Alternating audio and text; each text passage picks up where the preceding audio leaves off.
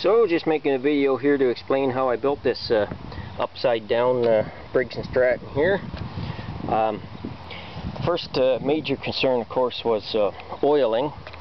So I got another block here. What I did, I made the valve spring chamber here its own little sealed unit. I plugged off the I guess it's the air breather hole there that usually goes to the carburetor. Put a plug in that, and then there's another big hole here that leads to the crankcase. I plugged that, and there's also one little tiny hole that yeah, right there, this one right here.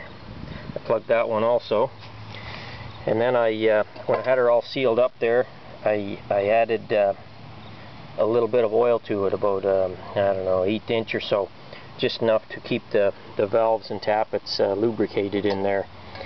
So then when it's running upside down,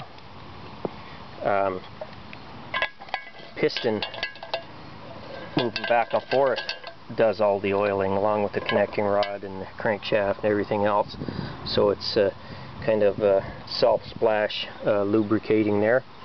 Now I started up with very little oil in the engine because otherwise it would leak past the piston rings and end up in the combustion chamber, drowned out the spark plug, etc.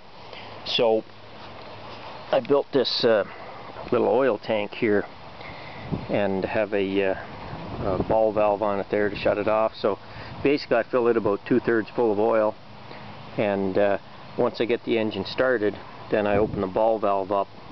Now in the first video of it running there, it turns out that not much of the oil came out of here because I didn't take this vent off, and I did that for a reason, because I didn't want to have an oil geyser. But I am going to try that on a video just to see what actually happens. Now you still need to let the blow-by gases out of the crankcase, so I put this tube in here into the normal dipstick hole there.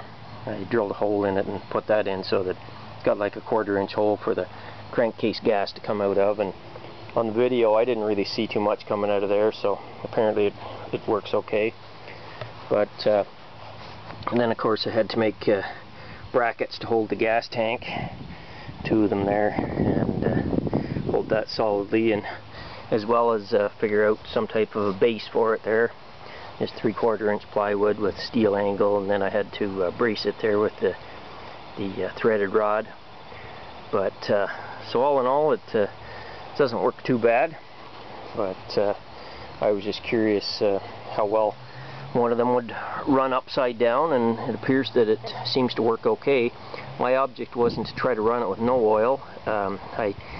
The components in the engine and the block itself are actually good, so I didn't want to score the cylinder up and smoke the connecting rod. But anyway, hope you enjoy the video of the upside down Briggs, and we'll catch you later with more projects in the future.